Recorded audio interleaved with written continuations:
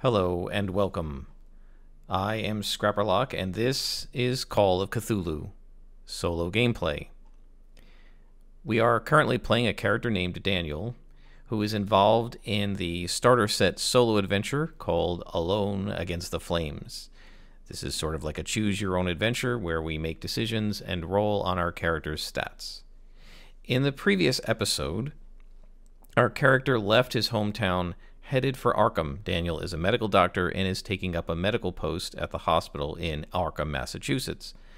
He took a bus, and the bus almost got into an accident, but narrowly avoided it. And then we got to a small town named Emberhead just as the bus broke down.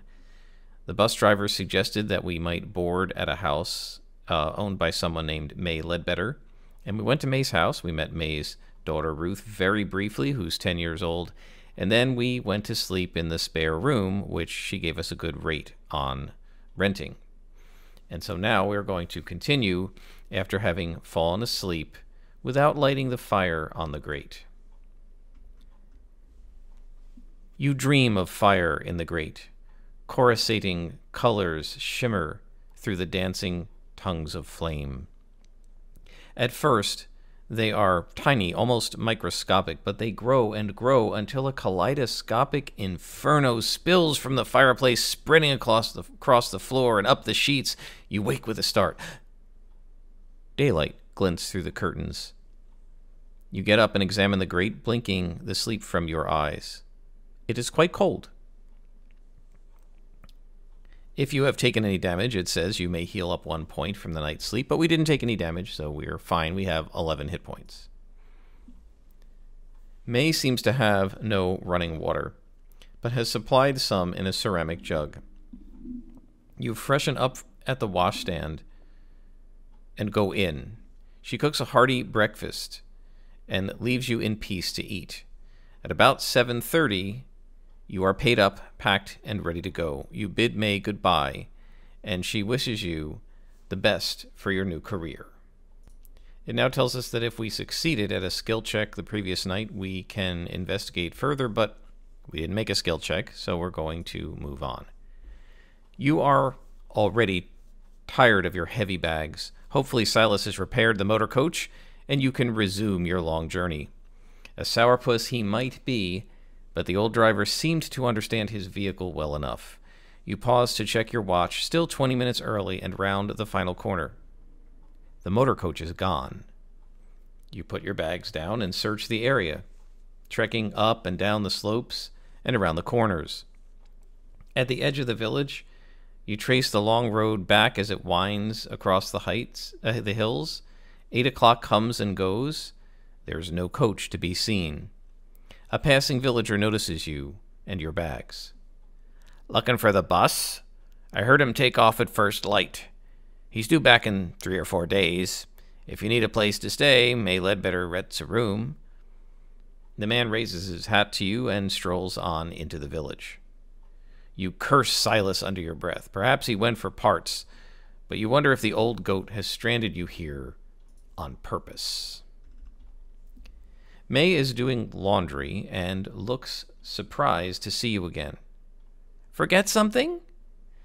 When you explain the situation, she offers to store your bags while you try to arrange alternative transport. You are grateful to relinquish the load.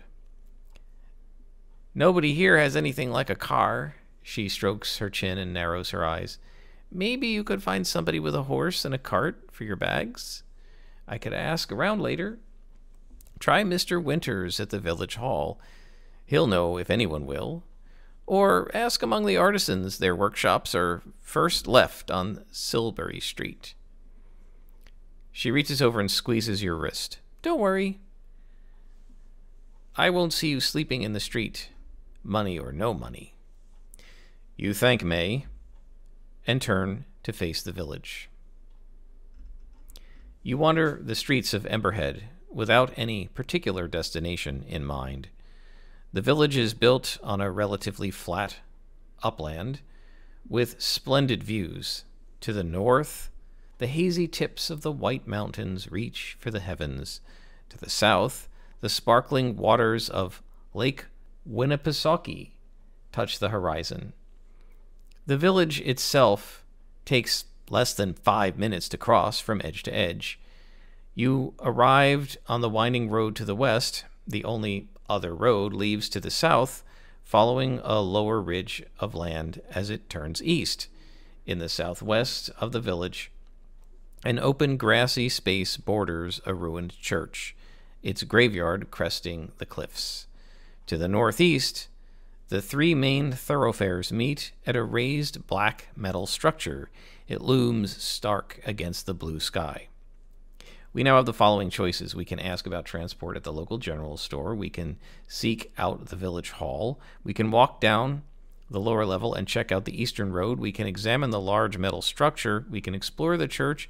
We can look for local people with their own transport needs. I want to know what this large metal structure is, so let's go take a look. You walk up the approach, the most central of the village's major streets. It points directly at the odd metal structure. As you emerge from the shade of the nearby buildings, you are greeted by a magnificent panorama spread from the north to the southeast. The last colors of fall tint the hills a sleepy gold. The structure, by contrast, is made from uncompromising iron, singed black. It supports an immense curved platform at the level of your head. Further struts snake up to a central point. It looks like they may have been some kind of sculpture at one point, but now they're twisted and melted beyond any recognition. An older gentleman passes, looking up at you with rheumy eyes. "Are you here for the festival?" he asks. "That's the beacon. They light it night after next, and you'll be able to see 10 miles away." He gives a little nod of satisfaction, then moves on, leaning on his walking stick. Now you notice the bundles of wood tied and stacked against the buildings nearby. Perhaps the festival would be an interesting diversion, but you really must head to Arkham as soon as possible. Now we get a chance to make a spot hidden roll, so let's see if we succeed. Our spot hidden is 50, so we have a 50-50 chance. A roll of 37, so we succeeded at the spot hidden. As you walk away from the iron structure, you notice something strange about the construction of the village.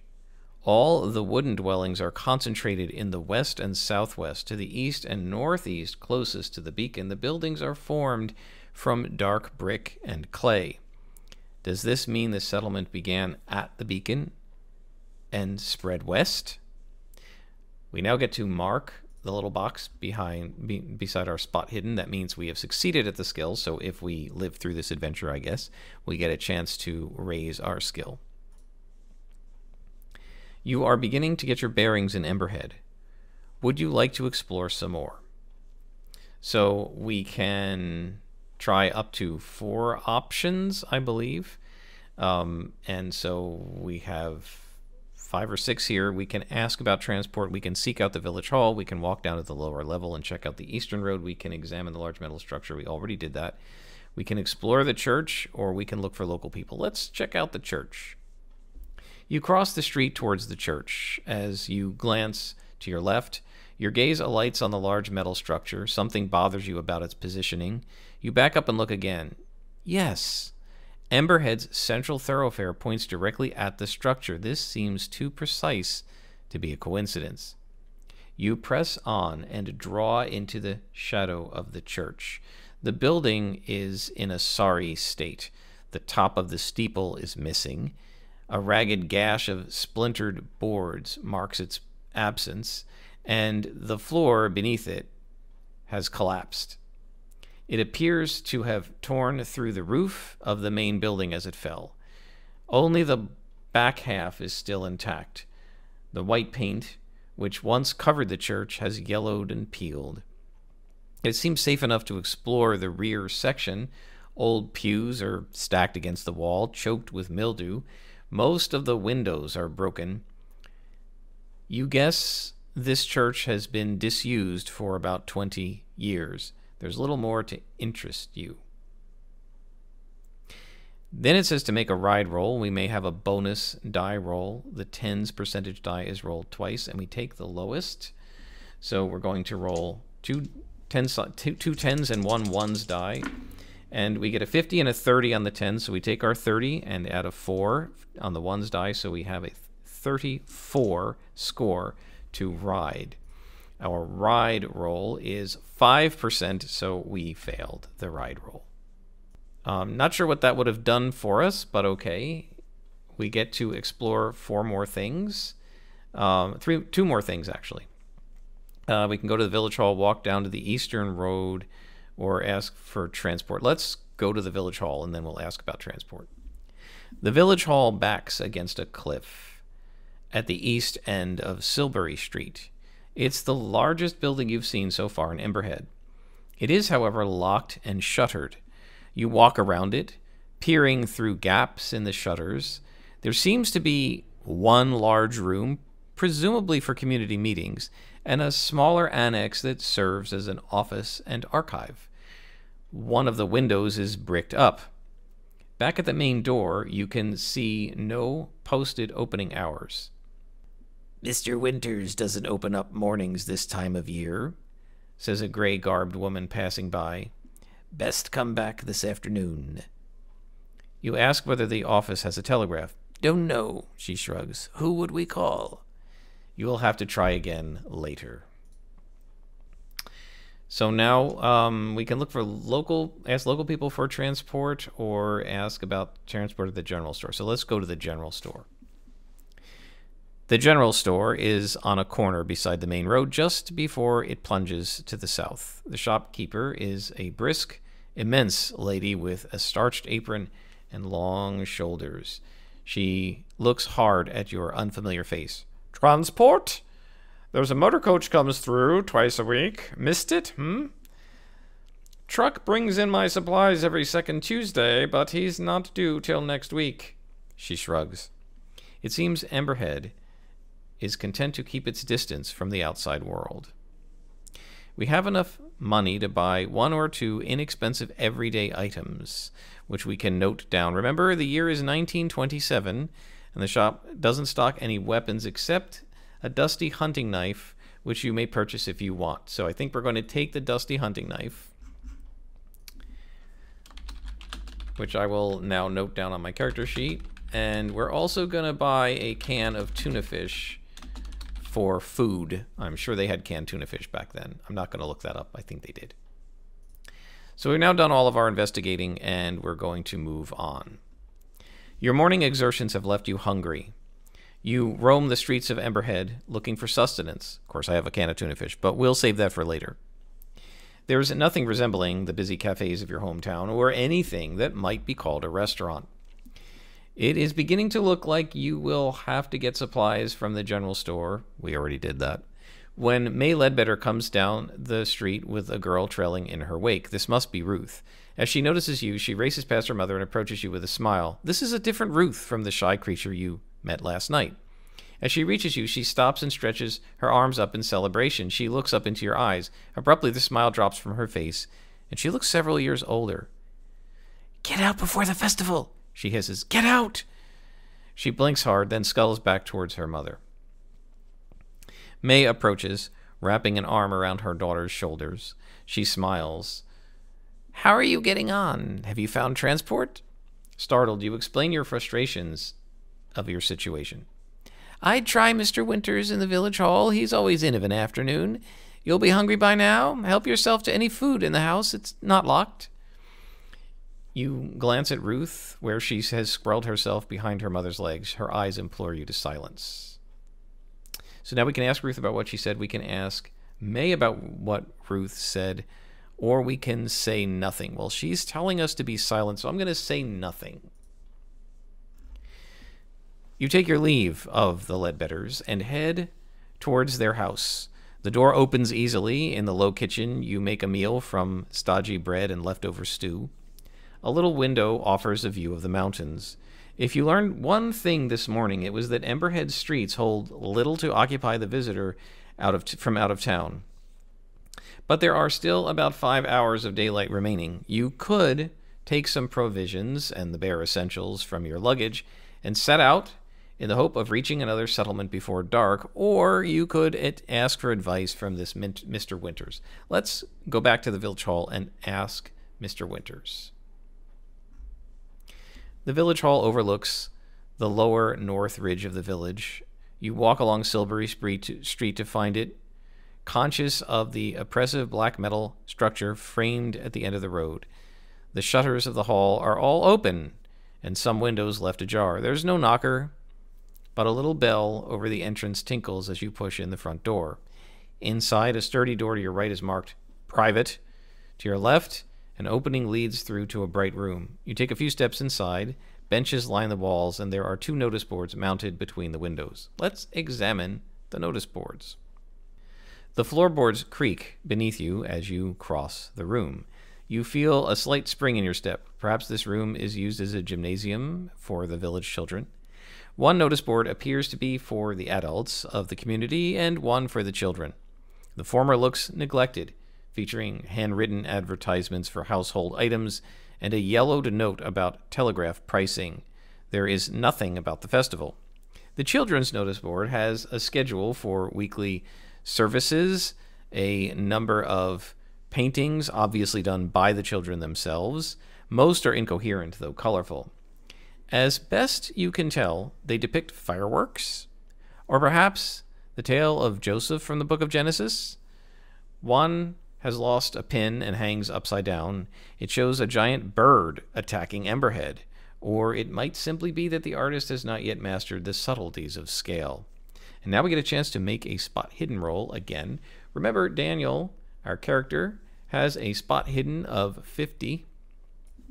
And we've already succeeded at it once, so additional successes won't increase our chance to increase the skill.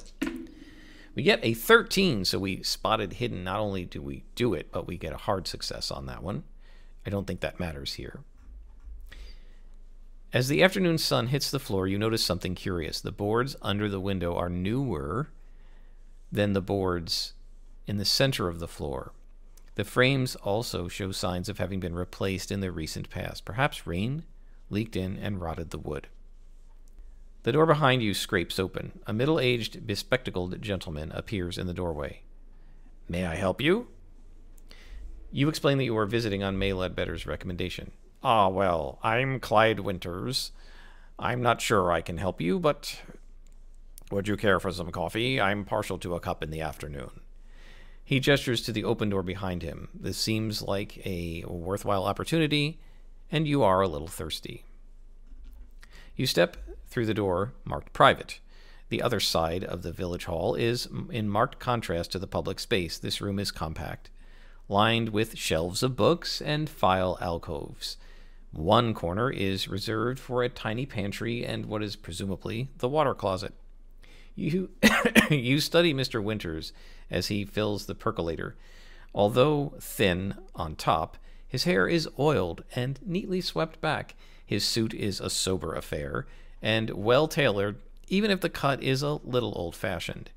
A lesser man working alone might have loosened his bow tie for comfort. On the desk, against the opposite wall, you notice what looks like a telegraph set. To ask about the telegraph immediately, or we can make small talk. Let's ask immediately. "The telegraph, much as we value our isolation, we do need the link sometimes. You were hoping to send a message? I must apologize. The line has been down for 2 weeks. I reported the fault, but of course they're not so speedy when the problem lies in a rural area. I'm expecting a repair in the next day or 2. I do appreciate how frustrating this must be. The coach is due in, 3 days? But I think he's going west. Perhaps you might engage a wagon? One of the farmers might." You explain that you've asked a few of the residents already, but to no avail. "I'll tell you what." Winters pours you a steaming cup of coffee. The dark liquid smells rich and strong. "When the repair crew arrive, I'll ask them to take you back with them. How would that be? They might want $1 or 2 to grease the wheels."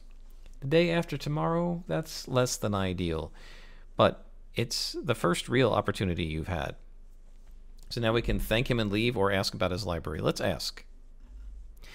You make a small but flattering remark about a couple of the volumes on the shelves. Winters blushes with pleasure. Well, of course, they're not my personal collection. They belong to the village, he says. But I did select most of the items. This is the community's library, you see. I put up the private sign to stop people just wandering from meetings in the other room. But this really is a public space. You scan the shelves. There is a sparse but respectable collection on mathematics and the sciences, passable sections on history and art, and a shelf of literature. He has a few lowbrow novels tucked away in a corner with tatty copies of Bizarre Tales magazine. Quality does not always equate to popularity, I'm afraid. Winters gives you an apologetic smile. So now we can take the time for some research in the library or leave while it's light outside. Let's take the time to do some research. Winters is happy for you to spend the rest of the afternoon in the study and offers you an upright and comfortable chair. You have enough time to pursue one line of research in depth. Our choices are the history of the area, the festival, something from the sciences, or weird fiction. I think we want to learn about this weird festival. You are not surprised to find there is no published work on Emberhead's festival. Winters pokes around and finds a cased monograph handwritten on yellowing paper by a Dr. Anielowski. An acquaintance of my father's, I believe, Winters says. The manuscript is somewhat difficult to read, and you make slow progress. Anielowski speculates that the festival has its origin in pagan rites brought over by Celtic settlers, which celebrate the ancient festivals of Beltane, Samhain, Imbolc, and Lughnasadh. There is some discussion of the struggle between the seasons, and a couple of oblique references to the alignment in Emberhead. Anielowski suggests that the meaning of the festival slowly changed around the turn of the century. The monograph terminates mid-sentence at the end of page 28, just as it begins to discuss the modern practices. You ask Winters if he has the remaining pages. No, I'm afraid those have been misplaced, he says. Perhaps they are still in the library somewhere, but he shrugs. I must make the time for a thorough stocktake. And so I think at that point we have done some research in the library and we have learned a little bit about this festival. And we're pretty far into this episode, so we will stop here and we will continue with this story in the next episode. Until next time, I am Scrapperlock, and this has been Call of Cthulhu.